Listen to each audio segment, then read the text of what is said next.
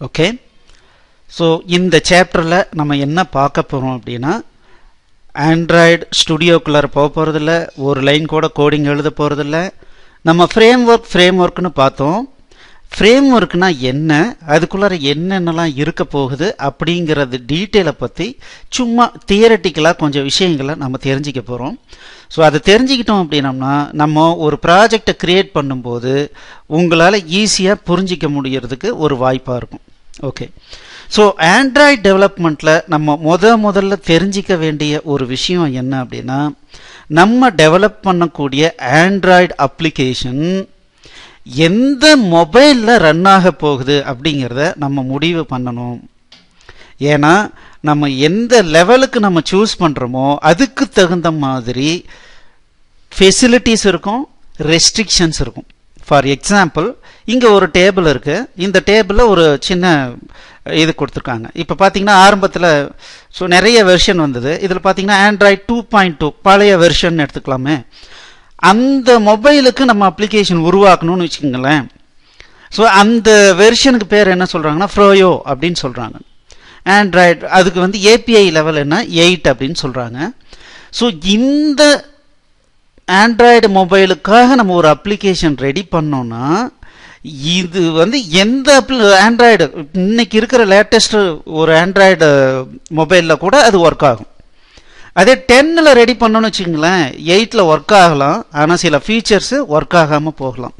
So அந்த மாதிரி நம்மளுடைய ஆண்ட்ராய்டு ஏபிஐ நம்ம எதை யூஸ் பண்ணி எதை பேஸ் பண்ணி நம்ம டெவலப் பண்ணுறோமோ அதுக்கு கீழே இருக்கிறதுல எதில் வேணாலும் ரன் பண்ணலாம். ஆனால் சில ஃபெசிலிட்டிஸ் இல்லாமல் போகலாம். ஆனால் லோயர் வெர்ஷனில் நம்ம ரெடி பண்ணோன்னா எந்த பர்டிகுலர் வெர்ஷனில் வேணாலும் யூஸ் பண்ணிக்கலாம். அதை விட ஹையரில் எங்கே வேணாலும் யூஸ் பண்ணலாம். ஆனால் என்ன அப்படின்னா, இன்னைக்கு லேட்டஸ்ட்டாக ஒரு ஆண்ட்ராய்டு அப்ளிகேஷன் வந்திருக்கு, ஆண்ட்ராய்டு ஓஎஸ் வந்திருக்கு. ஸோ லாலிபாப்னு சொல்கிறோம்.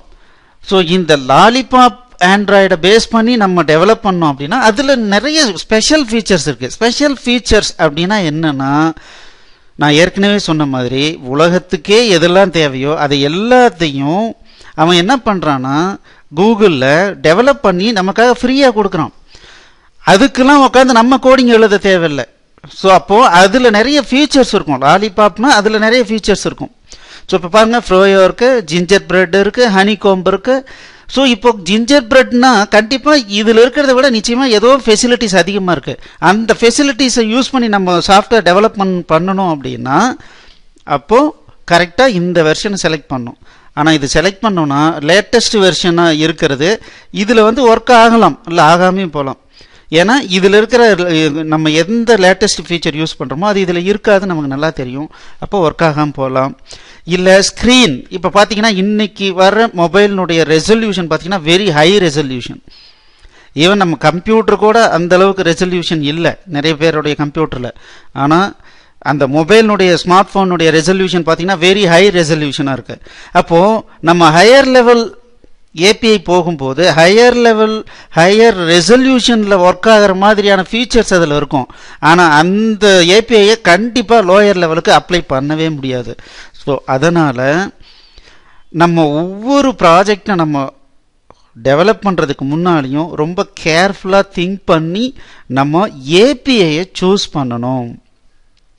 ஸோ அந்த ஏபிஐக்கு தகுந்த மாதிரி டிவைஸ்னுடைய ஃபீச்சர்ஸ் மாறும், அதே மாதிரி அந்த ரிசோர்ஸ் ரிக்குவயர்மெண்ட் மாறும், அதில் இருக்கிற ஃபெசிலிட்டிஸ் மாறும். ஸோ இது எல்லாம் கன்சிடர் பண்ணி தான் நம்ம டெவலப்மெண்ட்டே ஸ்டார்ட் பண்ணணும். ஸோ அப்போ ஒரு ஆண்ட்ராய்டு அப்ளிகேஷன்னா பேசிக்கலான ஒரு விஷயம் ஆண்ட்ராய்டினுடைய ஏபிஐ லெவலை நம்ம சூஸ் பண்ணுறது. ஸோ இதை தான் நான் ஆண்ட்ராய்டு எஸ்டிகேவை ஓப்பன் பண்ணி காமிச்சேன். இப்போ நான் ஒரு 3 மட்டும் இங்கே காமிச்சிருக்கேன். பட் அங்கே பார்த்தீங்கன்னா நிறைய வெர்ஷன் இருக்கு இல்லைங்களா. நீங்கள் இப்போ ஒரு முறை ஓப்பன் பண்ணி ஜஸ்ட் எஸ்டிகே மேனேஜர் ஓப்பன் பண்ணி பாருங்கள், என்னென்ன வெர்ஷன் அவைலபிலிட்டி இருக்குது அப்படிங்கிறத நீங்கள் பாருங்கள். ஸோ ஒவ்வொரு வெர்ஷன்லையும் என்ன ஃபெசிலிட்டிஸ் இருக்குது இல்லைங்கிறதெல்லாம் நம்ம டாக்குமெண்ட்டை வச்சு பார்க்கலாம். ஸோ அந்த டாக்குமெண்ட்டை எப்படி பார்க்கணும் என்னன்றதெல்லாம் நான் பின்னால் சொல்லிக் கொடுக்குறேன். தேங்க்யூ.